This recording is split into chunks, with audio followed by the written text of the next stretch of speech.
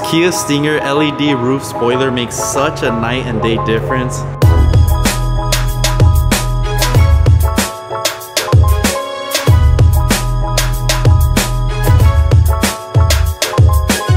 What's up fam, thank you for tuning in to another video. It's Frankie, and before I continue on with the video, I just want to let you guys know we only have a few KTM license plate frames available left. Remember, we still have white, gold, and vacuum black, so go get yourself one. I'm rocking them on the Stinger as well as the K5, and they're very limited, only a little bit left, so make sure you guys go get yourself one before they sell out. But let's continue on to today's video. As you saw by the title of the video, we're going to be installing an LED roof brake light. What's crazy is not that many people do it. I'm assuming because the original version that came out sold out so fast and they never recreated them. That's what surprises me. I'm rocking that style of LED roof light on my K5 and it looks fantastic, and I want to see how it would look on the Stinger because I only seen a few people in Korea rocking the style that I'm about to do. So the original design actually is one whole piece together, but this is two separate pieces from different companies.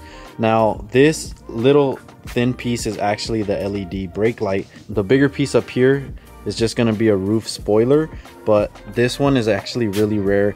The ones you see a lot of people running is some plastic material that goes on top of the glass, but this one actually goes on top of the plastic here, so it's a little bit higher. I'm gonna show you guys right now real quick how it should look. Rather than it going on the glass here, it actually runs on top of the plastic piece here and fits quite perfectly. I mean, just look at that, and it makes the car look so much more better. With this piece here, it's gonna go right underneath, and then that's how we're gonna get that third brake light, and it's gonna run all across, matching with the new version of the tail lights that go on the Kia Stinger, which is a whole light bar across. So it's gonna be two whole light bars. It's gonna look sick. The one that's currently on the car is about 1.5 feet long, and I'm not a fan of that design. I'm gonna tint that. I'm gonna put the LED long brake light on top. This is one of the most easiest mods to do. It's just simply 2 wires, and to get access to that brake light up there is very easy.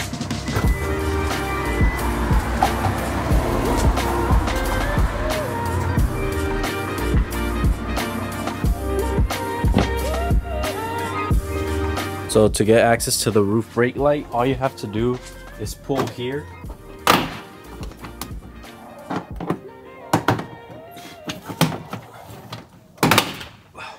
Now with a 10mm socket, there's 3 bolts that hold this piece onto the glass. I'm gonna disconnect the light here.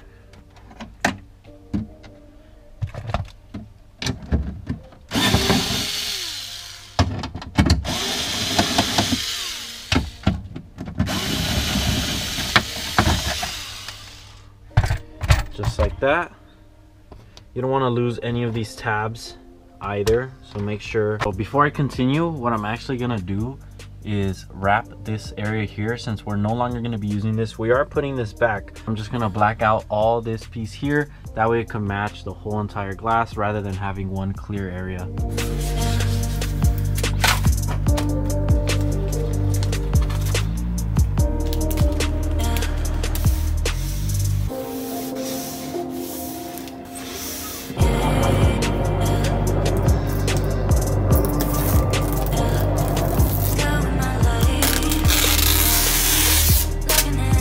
Blacked out. That looks so much better. Adding some adhesive to the motor. Make sure this thing sticks.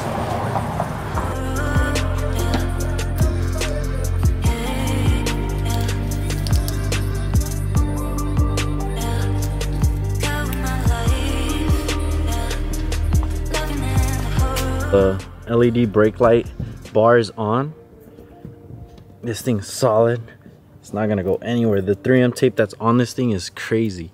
But I fished the wire inside of this plastic trim here, and now it's coming out through this end here. So I found a hole in the trunk where I fed a zip tie through, and that's where I'm gonna be taping on the wire so I could feed it through the little grommet at the bottom of the trunk here. As you see, there's already a little area for the wiring.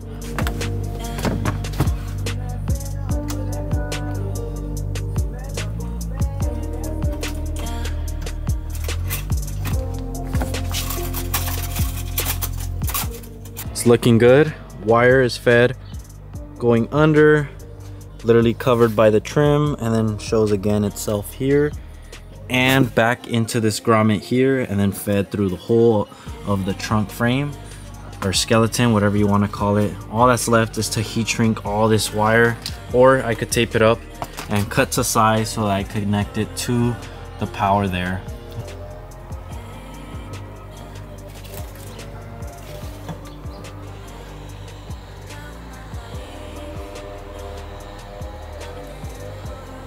Fam, I know you see the hoodie. Make sure you guys go get yourself one. Support the channel. I gotta go. I think you heard me.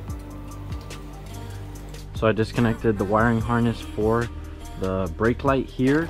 Simply a pin that you push down to disconnect it from here, and then you get a flathead and sandwich in between these two, and you could take this thing off. So what I'm gonna do is splice in between both of these. I'm actually gonna just cut directly through. Let me show you guys real quick. So obviously the red and black cables for power, all black is the ground. But since I no longer want to be using that roof brake light, the OEM one, I'm gonna give myself some slack, and right about here is good. This looks like it's 18 gauge wire. Alright, should be fairly easy and simple to do. That should be good enough, just like that.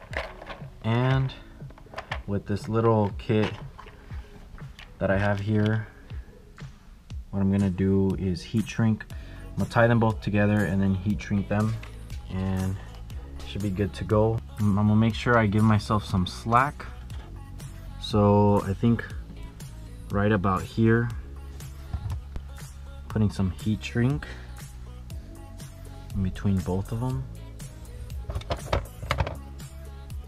And what I like about these, there's a metal piece in there that once it heats up and melts in between, and it makes it even more of a firm hold.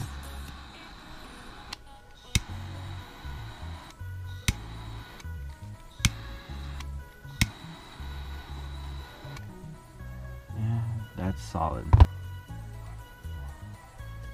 Alright, I'm gonna double check to make sure this shit works. Go ahead. And it works. Alright, lit.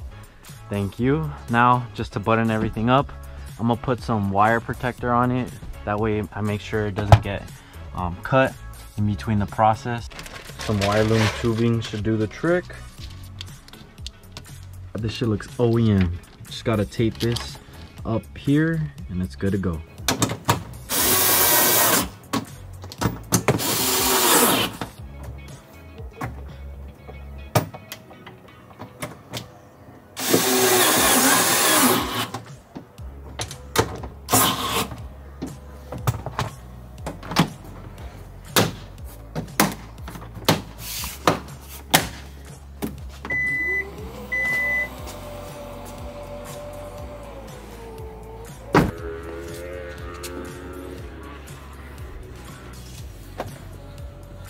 Now for the final piece, which is the piece I'm most excited for.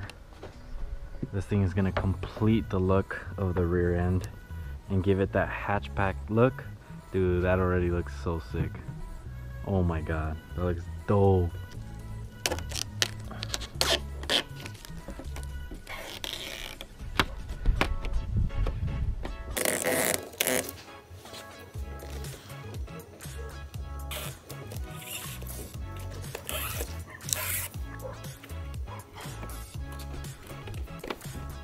The truth, does it clear or is it gonna break?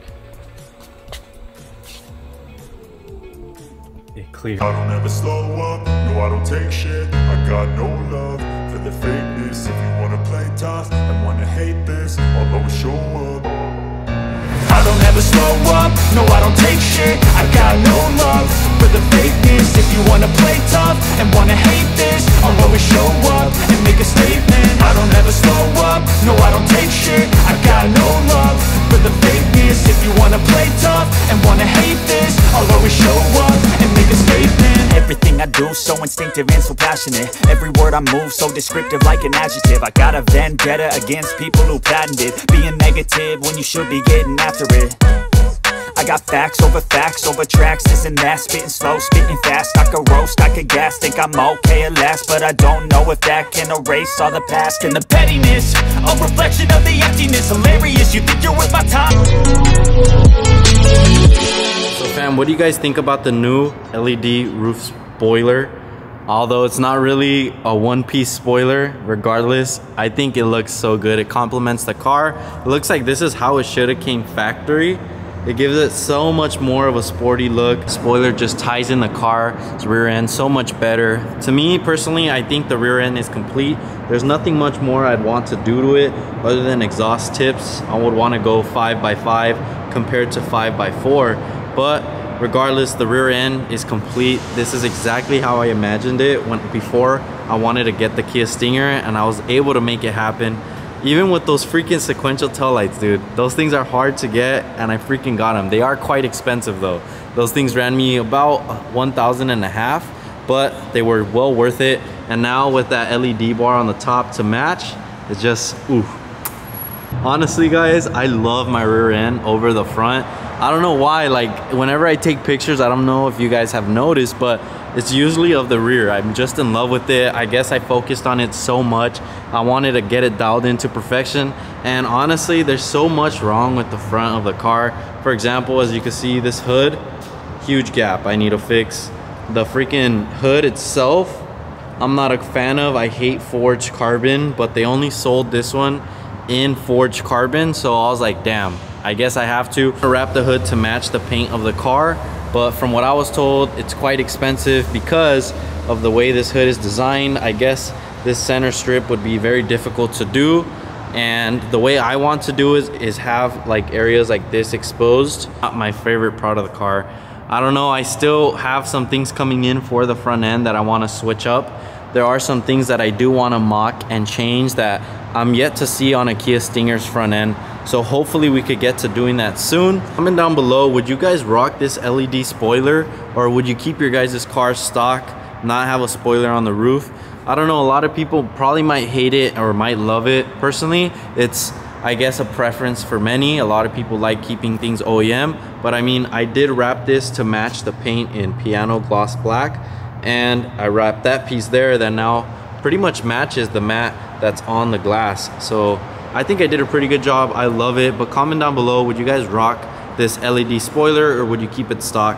But I really hope you guys enjoyed today's video. Make sure to hit that like button, also subscribe. That way you guys don't miss out on any new content that's coming up. Also, turn on that notification bell. That way you do get notified once I post a video. I'll see you guys in the next video. Peace.